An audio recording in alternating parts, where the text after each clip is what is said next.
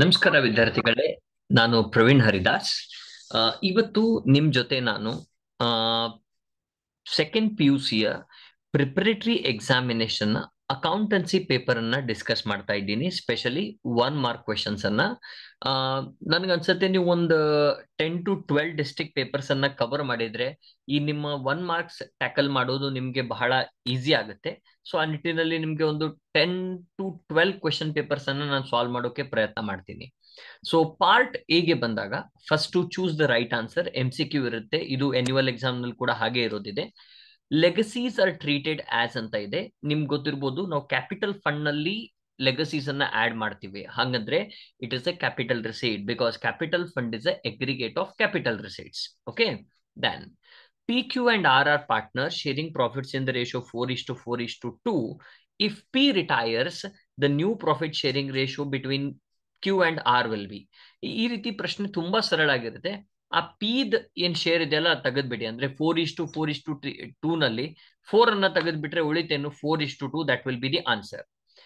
And maximum number of members in a private company. ನೆನ್ಪಿಟ್ಕೊಳ್ಳಿ, private ಕಂಪನಿಯಲ್ಲಿ minimum members 2 ಈಗಲೂ ಹಾಗೆ ಇದೆ, 2013 ಮೊದಲು ಹಾಗೆ ಇತ್ತು.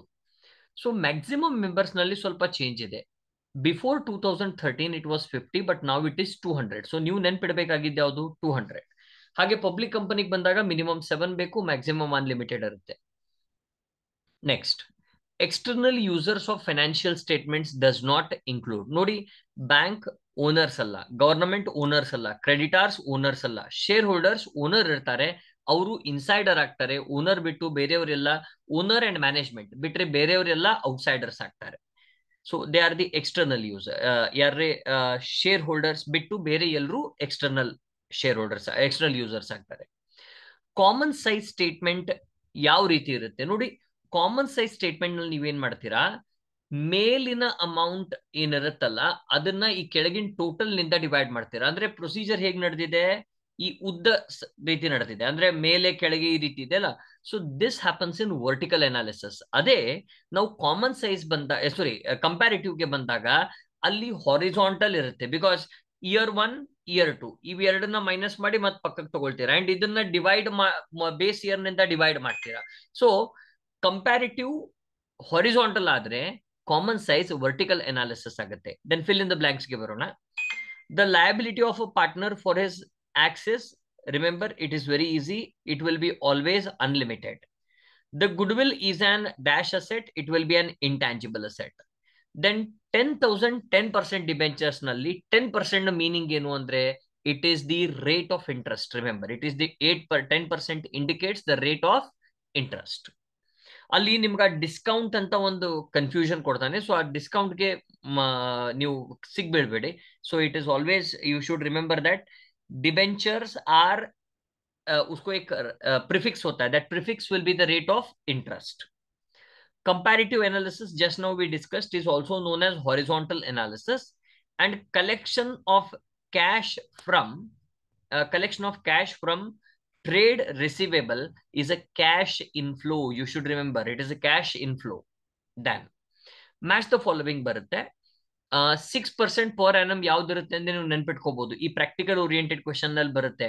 Rate of interest on rules in the absence of partnership deed ಅಲ್ಲಿ rate of interest on capital not allowed ಅಂತ ಇರುತ್ತೆ, interest on drawings not charge ಅಂತ ಇರುತ್ತೆ, ದೆನ್ ಪ್ರಾಫಿಟ್ ಶೇರಿಂಗ್ ಈಕ್ವಲ್ ಅಂತ ಇರುತ್ತೆ, interest on partners loan ಏನಿರುತ್ತಲ್ಲ that will be at 6% per annum. ಏನು ಇಲ್ಲ ಅಂದ್ರೆ V assume that it is 6% per annum. Sacrifice ratio formula ಏನಿದೆ, old ratio minus new ratio. Dissolution of partnership firm ನಲ್ಲಿ ನಾವು ಯಾವ್ದು account ಅನ್ನು ಓಪನ್ ಮಾಡ್ತೀವಿ, realisation. Common seal ಎಲ್ಲಿ ಯೂಸ್ ಮಾಡ್ತೀವಿ ನಾವು, ಇನ್ company. Then share capital under ಏನ್ ಬರುತ್ತೆ, share holders fund. So this is how you need to match. ಇದು ಬಹಳ ತುಂಬಾ ಈಸಿ ಇರುತ್ತೆ ಇವನ್ ಎಕ್ಸಾಮ್ ನಲ್ಲೂ. ಇನ್ನು 1 ಮಾರ್ಕ್ಸ್ ಆನ್ಸರ್ ವೆರಿ ಸಿಂಪಲ್ ಆಗಿ ಬರೀಬೇಕು. Try to put it in single word only, if not sentence ಮಾಡಿ. Receipts and payments account include both capital and revenue items. Yes, because ಅಲ್ಲಿ ಎರಡು ಇರುತ್ತೆ.